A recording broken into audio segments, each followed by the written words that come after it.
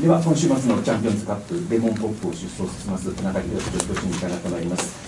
早速つい先ほど終わったばかりの最終追い切りについて、狙いと手応えをお聞かせください。そうですね、ある程度仕上がってはきていたので、あの馬にとってはさらっとしたメニューで終わらせました。はい、番手でリアリズムなど、今回一番課題となる、走りのバランスの確認をしましたが、まだ修正しきれてない部分は多々あるんですが、おおむね、いい形で終えられたかなと思っています。さらっとって先生おっしゃいましたけれど、さらっとでこの時計で迫力という、ちょっと驚いた部分もあるんですけど、さすがだなという、いかがですか、そのあたり、雰囲気というのは。そうですね、今年の根岸ステークスを終えてあたりから、そうですね、根岸ステークスの時あたりですね、随分と足元固まってきたので、この馬にしてはしっかり負荷をかけられるようにはなってきたなという印象ではあったので、それで、そうですね、馬の成長も伴って、ここまで来たかなと思います。1週前は酒井隆成ジョッキーが手掛けているという内容でした。改めてちょっと先週のこともお話しいただけますか。先週はそうですね、ジョッキーに感触を確かめてもらうことと、初めての、やはり4つコーナーを回るということを頭に入れつつやっていただきました。はい、そうですね、ジョッキーの感触も良かったですし、そこは競馬に実際行かないとわからない部分もあるんですけど、追い切りに関しては、いいイメージを持ってもらえたかなと思います。特にジョッキーからそのいいイメージという具体的なポイントって何か挙げられた部分あったでしょうか。そうですね、前走南部杯の1周前追い切りに、乗っ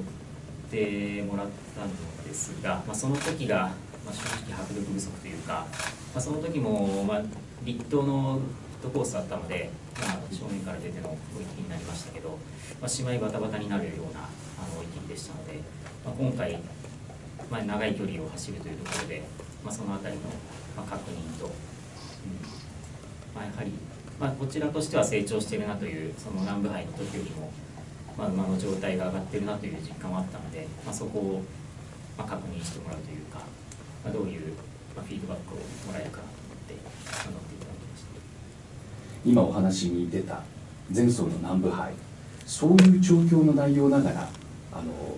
ァンもびっくりの大差でのちぎっての勝利になりました。前走改めて振り返ってください。そうですね、前走は、もちろん休み明けというのはもう分かっての調整でしたし、もうそうですね、正直そのフェブラリーステークスで16の G1 勝たせていただきましたが、こちらとしてはまだその距離というところで半信半疑の部分がありまして、そのあたり、踏まえて、調整はやはりしてたんですけど、そういった面と、休み明けという感じはその1週前の追い切りを終えて抜けてきて随分と仕上がってきたなというところでの出走ではあったのですが、やはりそういう距離、あと地方ですねという初の舞台というところで正直半信半疑で見守ってはいました。そんな中でのパフォーマンスだったので、ただただ驚きというところですね。はい、先生も驚き。そうですね、さすがに結果、勝つ可能性はあると思ってもちろん送り出してますが、あれほど差をつけるというのは想像はしていなかったです。はい、で、レースの結果、さらにいろいろ今後に向けて、その先に向けてっていう選択肢も広がった要素もあったかと思いますが。そうですね、レースを見て、レースを終えるまでは、正直、実走について、どこかというのは、具体的に、いくつかの選択肢はあったのですが、明確にここというのは決まってなくてですね、パフォーマンスを見て、オーナーと協議した結果、ここのチャンピオンズカップというのがなってました。で、その中京競馬場のチャンピオンズカップは、未知の距離の1800メートル、それから先ほど田中調教師がおっしゃった4つのコーナー、レモンポップにとっては未知の要素にまさに挑むことになるわけですが、ここファンの皆さんも聞きたいと思います。先生、どうでしょう。そうですね、自分も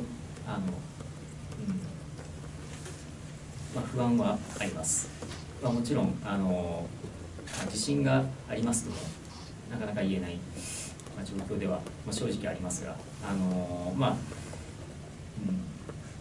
いつもこの子はこちらの想像を超えるパフォーマンスというか、自分たちの厩舎としても、そもそもがマイルが長いと思っていた子ですし、それをさらに伸ばすという選択肢、そして校内を作って、もちろん自信満々というところではないですが、もちろんこの子の可能性にかけて、この1800に対応できる、なるべく楽に走れるようにと思って、調整をしてきたので、やれることはやってきたという自信はあるので、これで馬がどういうパフォーマンスを競馬場的にしてくれるのかなという、厩舎としても、期待と不安がといったところですね。で、先生がこのことをおっしゃるレモンポップのより楽に走らせるための今回に向けての特に調整工夫なさったポイントって、もし差し支えなかったら教えてください。そうですね、この子の武器というか、レースセンスというのは非常にある子ですし、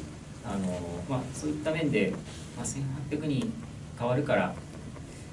競馬のなんですかね、難しくなるというところは、そこはセンスでカバーできてほしいなと思っているところではあるんですけど、やはりその気持ちの強さと、走りのバランスはやはり中距離馬の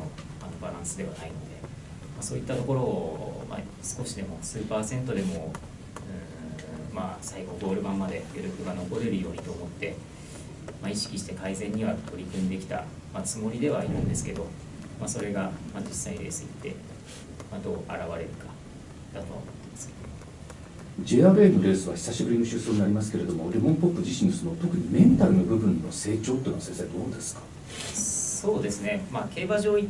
行って、手を焼くというか、雰囲気がすごく悪くなるとか、そういったことはあるタイプではないので、ドバイに行った時も、どっしりしてましたし、ただ、そうですね、やはり年齢を重ねて、あとこの夏を越して、体の成長は、すごく感じていましたけど、精神的な部分においても、ドバイでは厳しい競馬というか、かわいそうなことをしてしまいましたけど、それが、少しでも糧になって、今のそうですね、心身の成長に結びついているのではないかとは思います。さて、今週末の本番ですけれども、結構なライバルたちが揃います。実績馬もいたり、皐月賞馬もいたり、強い牝馬もいたり、あと勢いに3歳馬もいたりということで、さあ今週末に向けてのその期待であったりいかがでしょうか？そうですね、やはり初めて G1 を勝たせていただいた子ですし、なんとかJRA のダート G12 つですから、そういうのもあり、ここを選択したというところ経緯もあるので、そうですね、ライバルは強力ですけど、この子の可能性にかけて、自分たちもやれることはやってきて、あと数日ありますけど、そこを無事に過ごして、こちらとしても一生懸命応援してあげたいと思っています。ありがとうございます。ではメディアの向こうで応援してくださる皆さんにぜひ言葉を投げかけていただけますか？そうですね、非常に可愛い名前でそれに見合わない馬体もしてますし、ファンが多いこと聞いてますので、そうですね、やはり大きなチャレンジになるのは間違いないので、皆さんの応援が必要です。頑張りますので応援よろしくお願いします。ありがとうございます。ご質問いかがでしょうか？サンドケスポーツの綿越と申します。気持ちの強さがあるとおっしゃってましたけれども、この1800メートルの距離を延長するのに対応させるにあたって、気持ちの入れすぎないような調整方法、何か工夫なされたことを教えてください。そうですね、気持ちが強いというのは距離が別に伸びるにあたってもなんていうんですかね、マイナスとは捉えてはないので、もちろんどんな距離でもあふれる前進規制があるというのは武器になると思ってますが、それをうまく、なんていうんですかね、いいバランスのところでコントロールというか、うまく、ためがように、バランスを変換させるっていうところで、取り組んではいたということです。それがやっぱり距離が短ければ、もちろん距離が短い時でも、意識はして取り組んではいるんですが、そこをより、繊細になって、球者一丸となって取り組んできたということです。他いかがでしょうか。これもし1008克服したらサウジだとか結構またさらに選択肢広がりそうですね。そうですね、そこももちろん、そこはワンターンになりますし、どんな可能性も考えられるとは思っています。もちろん、距離を詰めるという選択肢ももちろんゼロではないと思ってますし、ゴールデン車頻で大敗はしてしまいましたが、1200の距離がダメと思ってもいないので、あらゆる可能性が、この結果によってもあるかなと思います。